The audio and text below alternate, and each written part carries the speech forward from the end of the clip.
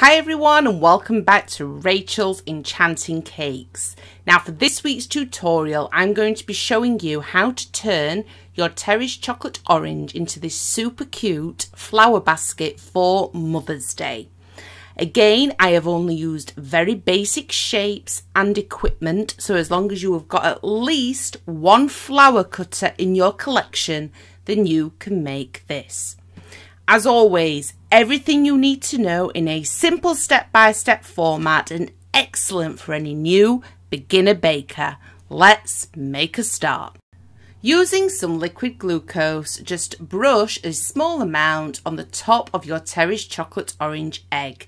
Make sure it's placed on some baking paper as this part can get a little bit sticky.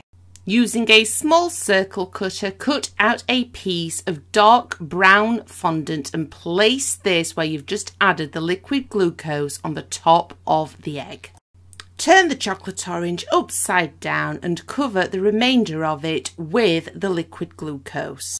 Taking exactly 150 grams of light brown fondant, I then add a very small amount of Tylo powder and knead this in. This will allow the fondant to set harder and turns it into gum paste. On a dusted down surface, roll out your gum paste, doing your best to keep it in a circular shape. Gently place this over your covered Terry's chocolate orange egg, negotiating the pleats from the top to the bottom. However, this time you want the excess gum paste to actually lay flat against the baking paper. Taking a large circle cutter, place this directly over the Terry's chocolate orange and right into the gum paste so that you create a rim. Remember, this will go lovely and hard once it's been left overnight to set. The basket weave effect is extremely easy to create. You want to roll out some even-sized sausage shapes and start by placing one of them directly on the egg with some edible glue. I then just use a cocktail stick to add a few indentations. You then take another sausage shape and simply go in the opposite direction, so vertically across the one that you have just added. Miss a gap, do it again and repeat.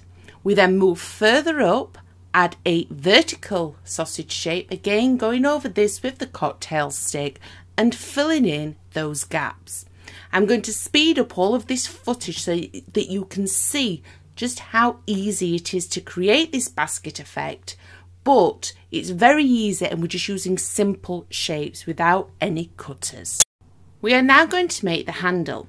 So for this, roll out 3 sausage shapes and try to keep them an even size. Apply some edible glue and stick them all together, and then simply twist them and wrap them around a cupcake cutter. You want to leave both the handle and the basket, which wants to be left upside down just how you've made it overnight, just to allow all of the gum paste to set. I then use different coloured fondants and different styled cutters. Now, as mentioned at the beginning of this tutorial, if you only have one sort of cutter, that is fine. You can still create this beautiful flower basket. But the more you have, the more effective it will be.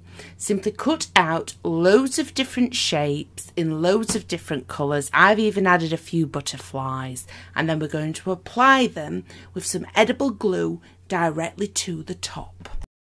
You can add as many different colours as you want. Maybe if you have a heart cutter in your collection, you could add a few love hearts. This is the best thing about all the cutters that you may be gathering, and if you are a beginner baker, trust me when I say eventually you'll have too many cutters that won't be getting used. So it's a great way to go through all of the different cutters that you've got and just be creative. Simply apply all of these, and then we're going to add the handle.